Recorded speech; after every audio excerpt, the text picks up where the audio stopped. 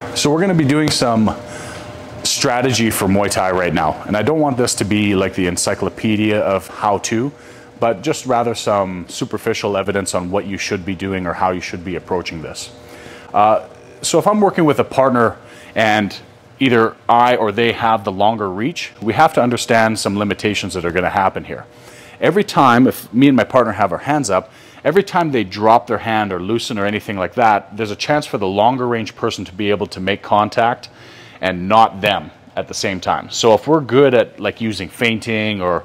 any kind of manipulation or setups like that, you can end up playing a really bad game if you're not really good at countering and slipping from there. So the basic fight strategy to try to fight someone that has a longer reach than you is to try to do the catalyst movement of your combo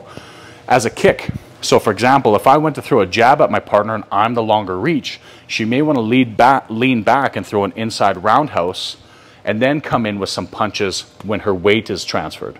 So just really simply, if I'm trying to throw my longest range punches, which is really going to be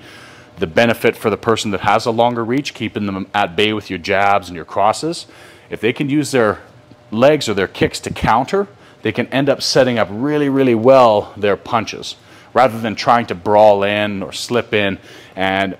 take the chance at trying to score their punches on me while I might be just holding them at bay at a very long distance. So super simple. If you're fighting a longer range opponent, try to set up your kicks and then your punches. Here's what we're going to talk about now. If you're the longer range fighter fighting against a shorter range opponent, if that person has a lot of experience, they're going to be really good at stepping offline and cutting angles to get to the inside. So something that you can do is keep them at bay with your straight punches like this, and then at that point, if they go even further out of range, you can start using your long range kicks to try to keep them at bay. The only time where we're going to start getting in trouble with a shorter range opponent is if I throw a punch and they duck in or they move in somehow like that and they come into their zone.